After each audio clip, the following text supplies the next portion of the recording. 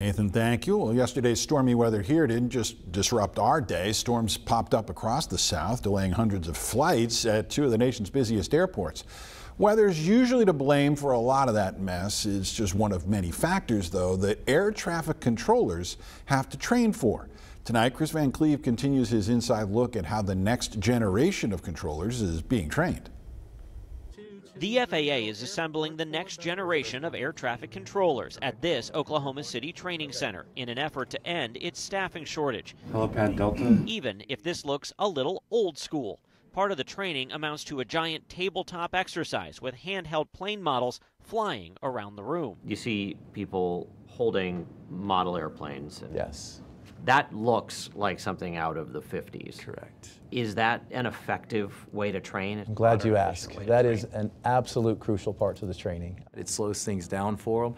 It gives them an opportunity to learn the airspace. Bravo Charlie India. To close the 3,000 controller gap, the FAA has sped up its hiring process. It aims to have more than 2,000 trainees pass through what amounts to ATC boot camp this year, the most ever. This is probably the most important training piece that we have. Chris Wilbanks oversees training for the FAA. This is where they learn the basics, they learn the phraseology, everything we can teach them and assess their ability to become an air traffic controller.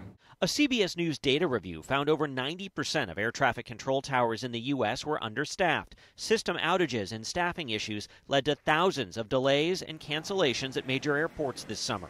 $12.85 Grand Palo. This may be the future of ATC training. Immersive tower simulators have been installed in 95 facilities nationally, cutting controller certification time by 27%, potentially saving months of training time.